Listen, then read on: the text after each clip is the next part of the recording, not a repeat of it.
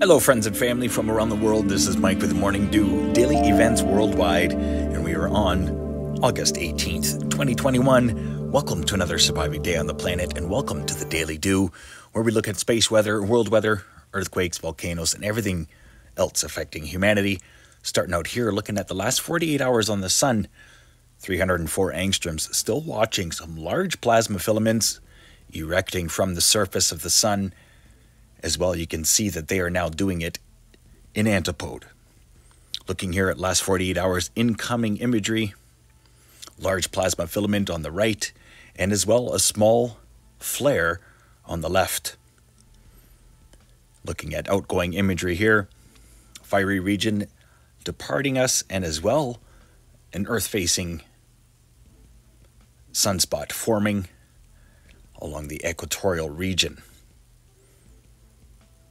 There's that small flare that shot off from the bottom left of our sun,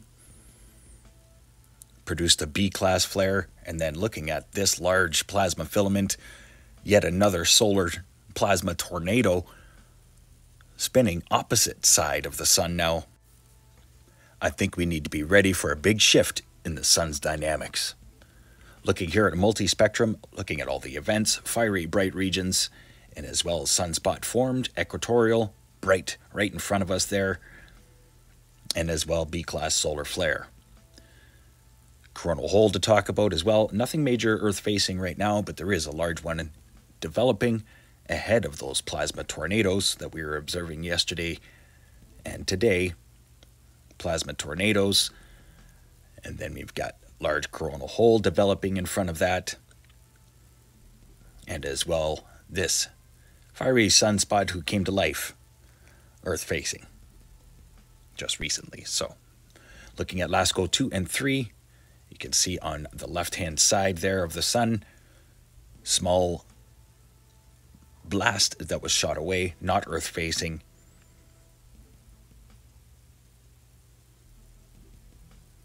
Looking at a real-time solar wind, we are pretty low at 377 kilometers per second. Starting to go down from an elevated 450 kilometers. Solar X-ray flux is in the B flare range right now. Just recently, as I showed in the last image. Looking here at ISWA, Space Weather Prediction Spiral, you can see that blast shot away right at the whole conglomerate of satellites and Mercury and Venus. Looking at a power of 11 today for our Schumann resonance. Quality of 7.9. Let's have a look at earthquakes the last 24 hours, as it's been pretty busy. Largest earthquake today, 6.9 in Vanuatu.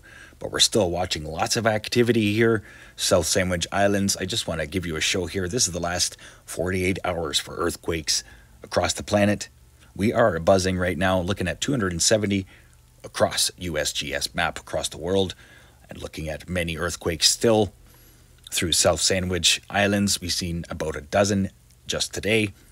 As well, we're seeing lots of 4s and 5s moving through South America into Central America.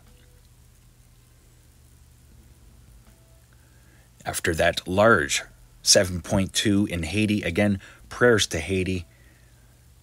Some really sad and scary stories coming out of there. I would love to be a part of the rebuild in the future. I'm going to be developing a Dew Crew rebuild, and we're going to rebuild the world one home at a time.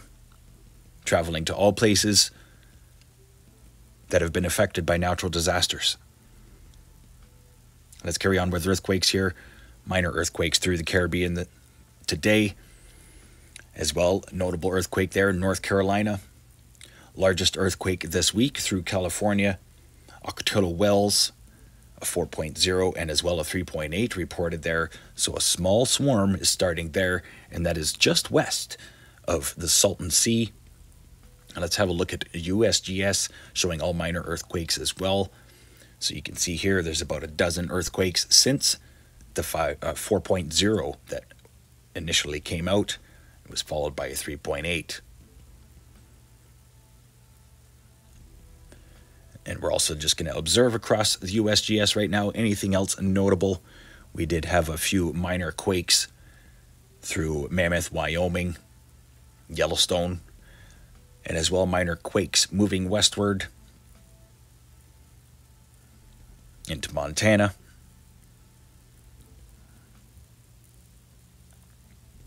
And Idaho, minor earthquake.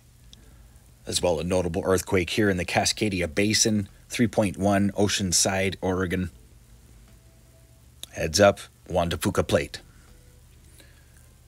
Hawaii reporting a 4.1 earthquake today, Pahala.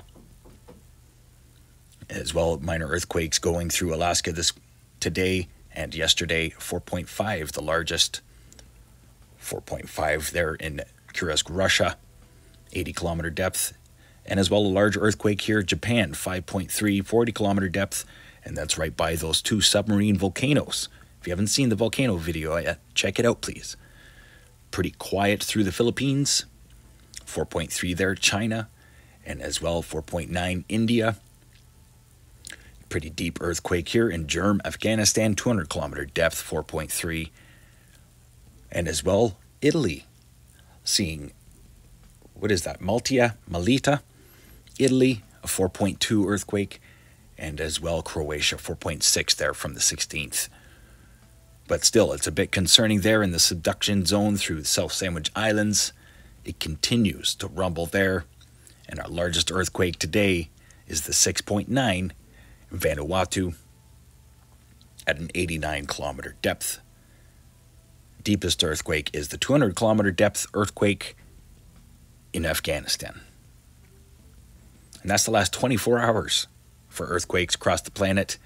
Have a quick look here at the last 7 days, and it's been very busy as we are embarking on the Jupiter retrograde. So heads up, August 20th, there is an earthquake watch in place. And I'm not the only one warning. That's just a quick look at the last 7 days across the world. A couple notable places there to watch.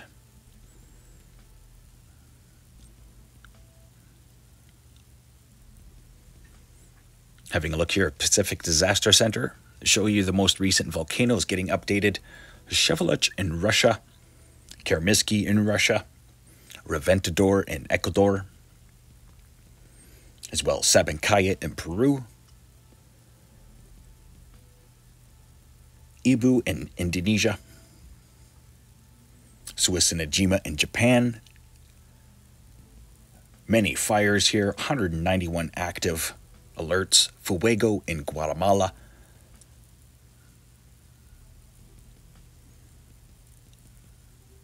As well, Sharinkatan in Russia. Semisnopochnoi, United States.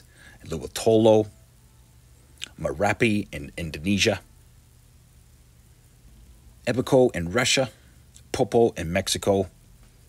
And so that's about 12 volcanoes getting updated just in the past 10 hours. Also notable today, tsunami watches went out with the 6.9, also a 7.1. It was also reported as a 7.1 earthquake, Vanuatu. So tsunami watches were put out, Vanuatu, Hawaii, and Alaska coastline. Also observing 3 tropical storms. We've got Hurricane Linda, as well Tropical Storm Grace, and as well Tropical Storm Henry. Now, Henry is going to take an interesting track now. It's already been doing a couple laps in the Atlantic. Stay tuned for the forecast coming right up. And we also do have an area of interest still there. Tropical Storm number 16 was named, but disappeared, and I do believe will reform again in the long-range forecast. But yeah, interesting track there. Widespread tornado watches here through Pennsylvania and as well Alabama, Huntsville, Alabama, as the weather moves in. Tropical Storm Fred came through over the past 2 days. Have a look at the 5-day forecast brought to you by MeteoEarth and as well daily events worldwide, starting out here, home base, Calgary, Alberta. As yeah, we've got a pretty seasonal but cool week ahead of us. In the long range forecast, we could see, watch this, -5 in some areas of the foothills. And I was looking at the foothills this morning, and yeah, we got 48 hours of rain, but the foothills almost also got 48 hours of snow. It was cold. So big low developing here. It's going to bring widespread extreme weather through the United States, northeastern United States, moving into Manitoba and Ontario this week. Big system, and as well a big one developing here through Alberta. So long-range forecast, cool conditions. But ahead of that, watch for a heat wave through Ontario and Quebec. Ahead of that, pretty much a tropical system that heads into the Hudson Bay. Very strange days indeed. Widespread rain through southeastern United States. Overlooking the Atlantic here, you can see Tropical Storm Fred does another lap and then starts heading towards the Atlantic provinces and northeastern United States. Also looking over Europe, low pressure system still hanging out over northern parts, getting ready to move out by Tuesday, but bring some really cool temperatures behind that. And as well, a pretty strong system here moving through the United Kingdom, across into England and eastward.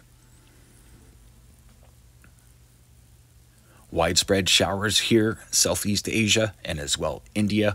You've got a low pressure system here coming through the week. Watch that to roll right across the country.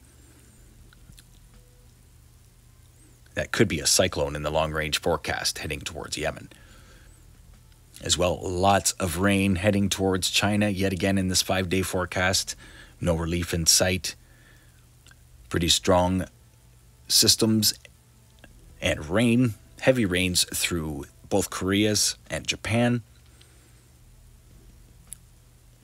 Looks like this high-pressure ridge is finally going to get smashed by those intense lows whipping through the Pacific. Daily evaporation rains heavy later on in the week through Papua New Guinea. Pretty much dry, widespread scattered showers through southern parts of Australia, but later in the week, watch for a big system to affect parts of southeastern Australia and as well to bring snow to higher elevations. Overlooking New Zealand, high pressure ridge stretched out over northern parts of the island, but mostly rain, coastal regions, west side. Overlooking Hawaii, you've got Tropical Storm Linda, who most likely will be a downgraded tropical system by the time it gets to you, but it is on its way to you. We also have Grace, who is going to be heading across the Mexico mountains through the Gulf, forecasted here to head straight across and into the Pacific. So all of a sudden, an Atlantic storm has become a Pacific storm. Grace. Wow. Overlooking South America, you've got some intense temperatures moving in this week. And as well, you've got a big bad boy of a system here moving towards Chile and Argentina. And this is on the 20th, everybody. This is going to be our earthquake region on the 20th. I do believe we've got a very intense, deep, lower level trough system heading into those mountains. As well, observing a pretty intense system there just south of South America through the South Sandwich Islands, continuing still. Overlooking Africa, daily evaporation rains. And then watch for heavy rains to move through Nigeria this week. And that could be a tropical system in the long-range forecast for the Atlantic. Stay tuned to the Daily Do. I try to give you daily updates on world weather, space weather, and earthquakes. I'm going to leave you here looking at the southern hemisphere versus the northern, showing you all of the major systems spinning around our hemispheres, pointing out the major ones. Much love to you all, and thank you for watching today. I hope you enjoyed the video. If you did, please give it a thumbs up, leave a comment, tell me where you're watching from. Stay aware and prepared. Stay young and have fun. And get your morning dew. Bye-bye now.